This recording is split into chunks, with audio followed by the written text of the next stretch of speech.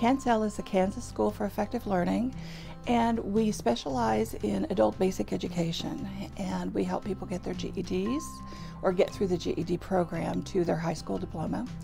And then we also have ESOL classes for English second language learners, but we take them from very basic literacy, ABC 1, 2, 3, all the way up to the college TOEFL exams and business language. So we help them there.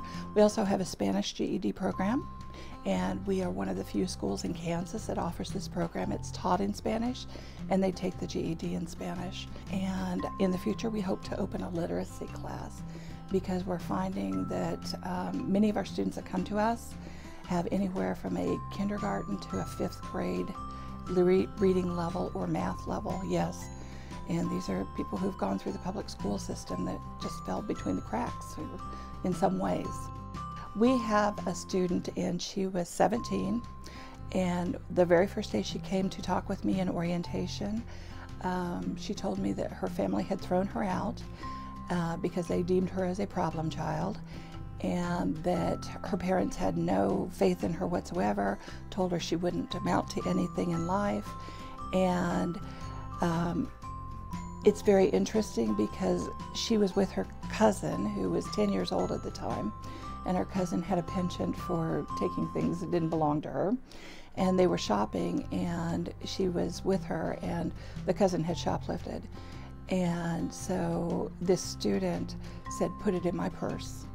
And she was totally innocent and took this upon herself. And within 3 months, she was on the track to get her GED. She'd passed 3 of the 4 tests, and 2 months after that, she had actually passed all of the tests.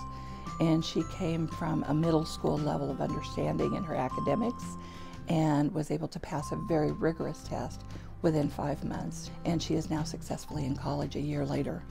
I mean, that is a tremendous success story. When I get a student that comes in here and he or she says, "You know, I don't think I can do this," and then 5 months later we see them graduate and walk across the stage, that is exciting. And or they come in midstream and say, "Miss Ruth, I got a job," you know, and just giving people hope, I think, is probably a big thing for me. We treat our students as family, and we treat each other as family. And when you come to our offices, you feel welcome, and the students feel like they're not going to be told no. We do a lot of vision casting with our students to help them see the yeses in life, because many of our students are disadvantaged and have come from troubled backgrounds, and so that's all they've been told is you're a loser, you're not going to get anywhere, you can't possibly do this. And we try and help them see past that point. Chamber membership has been very good as far as networking, and also just the support that the Chamber has given us has been very positive. We have a wonderful relationship, working relationship with the Chamber.